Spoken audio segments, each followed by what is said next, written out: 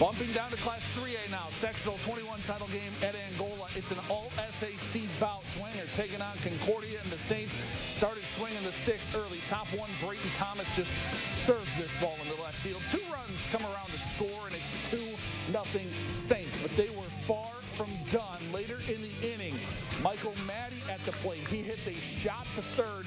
Cadets can't make a play. Another runs in.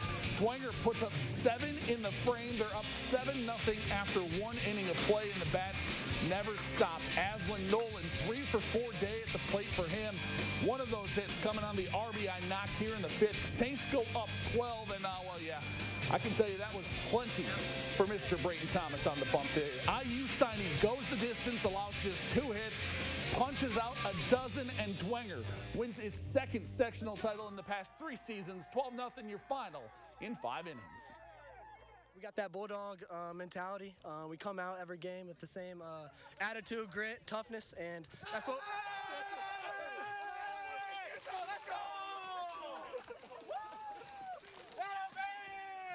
That's what we did today. We came out with that grit, toughness. That's what we did. Love my guys behind me every day. Love the guys. Couldn't have done it without them. So let's go.